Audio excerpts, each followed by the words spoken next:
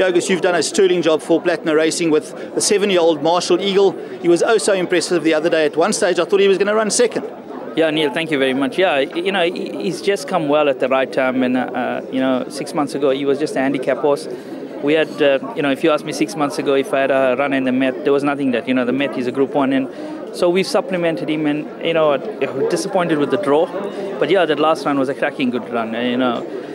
He raced a bit wide. He had to do it the hard way at level weights with the best horses in the country, and, you know, I think another 30 meters, he would have ran second. You know, he was running a clear second, and then they came at him, and the good thing was that he showed so much of guts. You know, he still fought on, and yeah, I don't think he'll have a problem with the distance. I looked at his pedigree. You know, his first time was placed in the 1800.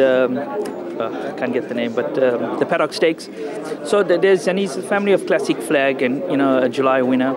So I don't have a problem. I think he'll get the trip. In fact, I think he might be looking for the trip. He's an older horse now, and you know what? I was very impressed with his gallop. He galloped well. I couldn't have asked. This horse is well.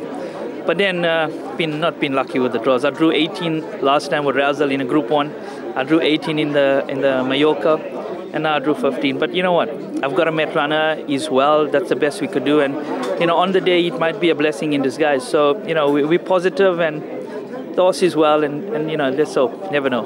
Well, it's great to see the Platinum Silks in the Group 1 again. We wish you well. Thank you very much. Yeah, it's good for Mrs. Platinum, and she's quite excited, you know, about the day. She likes to see her horses running at 6 and 7.